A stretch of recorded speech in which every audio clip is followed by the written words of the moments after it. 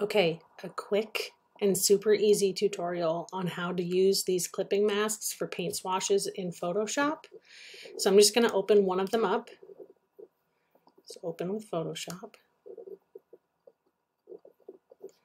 And then you have to create a box above it.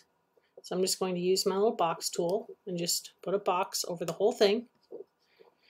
And then you can click on the box and pick a color so you can see what's happening here. And then right click on that layer and hit create clipping mask. And then it masks it to that exact shape, transparency, texture, all of it. So I'm going to do another box. Oops, go away.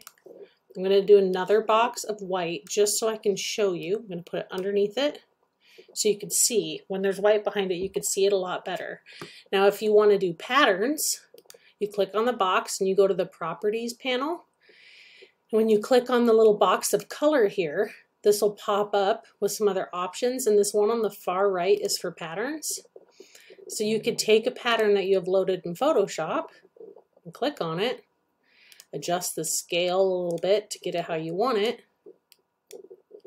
Oop, that's wild. I don't want to do that much. Up and down arrows make it a little easier to pick there.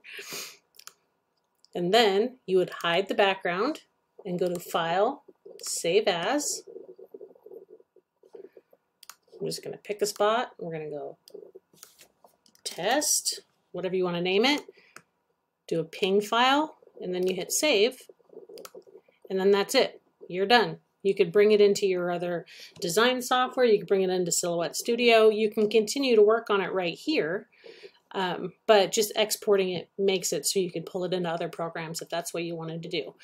But you just change the pattern or you change the color. If you have some digital papers that you want to pull in, same thing. You just right click on that layer and hit create clipping mask, and it'll clip it so it matches the texture and the transparency and the whole shape of the layer beneath it.